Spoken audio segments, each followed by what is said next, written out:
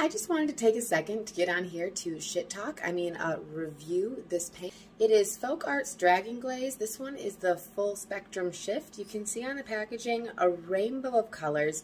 Even the top of the lid, you can see the rainbow. This is clearly supposed to be a rainbow glitter.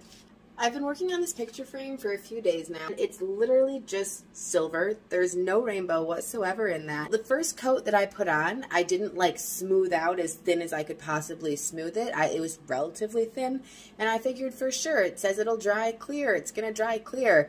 Well, it dried like with giant, I don't even know how to describe it. They look like giant streaks, like right there. You could see the streak, you could see the streak. And I was going to just do like 2 or 3 coats of that to begin with, but this is what it looks like with 6 coats of that on. Like now that we're 6 coats in, I'm noticing there's literally no rainbow. It's just silver specks.